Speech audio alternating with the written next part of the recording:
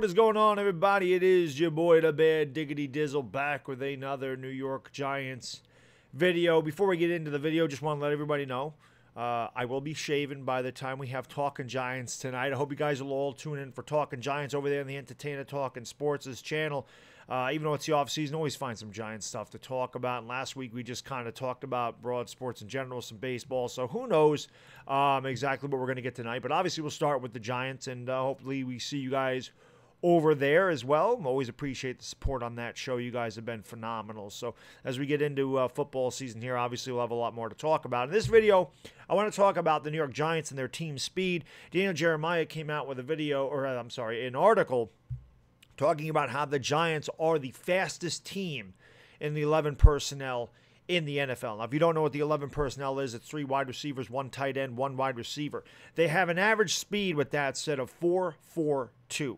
Now, that is incredibly fast, compared to the Kansas City Chiefs, who are considered an incredibly fast offensive team. Their 11 personnel was second best, 4.45. Now, the Giants have a Darius Slayton. He runs 4.39. Golden Tate, a 4.42. Sterling Shepard, a 4.48. Saquon Barkley, a 4.41. And Evan Ingram, a 4.42. So the Giants obviously have added a ton of speed. They also did this on defense. You got Darnay Holmes, you got Corey Ballantyne, you got James Bradbury. They all run under a 4.540. So the Giants addressed a big-time need, which is speed. You could also add Corey Coleman in there when he's healthy. He runs a 4.37. So the Giants do have incredibly fast players on this team, which is certainly something that we need. There is no substitute for speed. They always say speed kills, and then you add a guy like an undrafted free agent like a Derek Dillon who runs a 4.28. The Giants have got speed all over the place.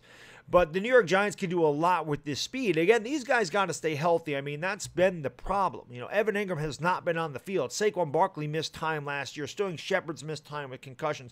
These guys all got to stay healthy. But this is the thing. The Giants haven't been able to get separation, and that's something that a lot of people talk about. Giants receivers can't get separation. The Giants receivers can't get separation. But, they probably haven't had time to get separation because there's been no protection for Daniel Jones. It's not like Daniel Jones has 5 seconds to be back there, so the wide receivers do get separation. And that could be the big difference this year, bringing in the guy like Andrew Thomas. I don't know how much Matt Parrott's going to play or Shane Lemieux, but they obviously address this offensive line. Move Solder over to the right side. You expect Will Hernandez to bounce back. Zeitler had a good year. Now, the center is still a big-time question mark here. We don't know if that's going to be Spencer Pulley. We don't know if it's going to be Jalapeno. We don't know if it's going to be Nick Gates. We don't know if it's going to be Shane Lemieux. I don't know who it's going to be. The center position is up for grabs when it comes to training camp. So it'll be very, very interesting to see exactly what they do. I think Andrew Thomas will play left tackle right from the beginning, and I think that they will move Nate Solder over to right tackle. Perhaps he plays there at Gates. Maybe Gates plays some right guard for some depth. Who knows if Parrott gets in there at right tackle. We don't know how much Cam Fleming is going to play, but the Giants do have some depth at offensive line as well, and they did increase it a lot. They did improve it. So, again, being able to run the ball at Saquon Barkley and giving Daniel Jones more time will allow these speed receivers and your speedy tight end to get separation, to get big plays down the field. And we all know, because I've discussed this a number of times, and shout out to Giants Alliance for bringing it to my attention a couple of weeks ago, that Daniel Jones was the most accurate quarterback in the league and passes over 20 yards down the field.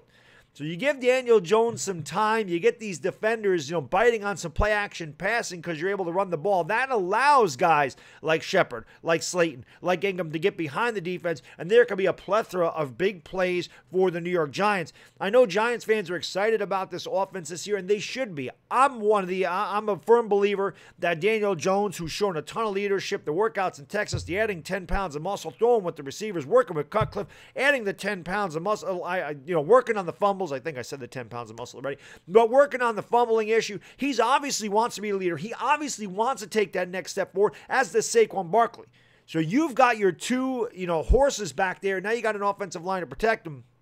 There's no reason to believe the Giants can't be a top 10 offense this year. I firmly believe that they can be a top 10 offense this year, and this just goes to show you that they have a ton of team speed, especially in that 11 personnel, because everybody thinks the Kansas City Chiefs are incredibly fast. We know Tyreek Hill is an absolute monster when it comes to speed, but overall, in the 11 package, in the 11 personnel, there is not a faster team in the NFL than the New York Giants. Should be an interesting season for sure. Looking forward to it. As always, guys, if you made it this far, thank you so much for watching. Please like, please subscribe, leave your comments below, and hopefully we see you tonight for Talking Giants over on the Entertainer Talking Sports channel. Until then, The weekend's here. Enjoy the rest of your Friday. It's the Bad Diggity Dizzle, and I am gone.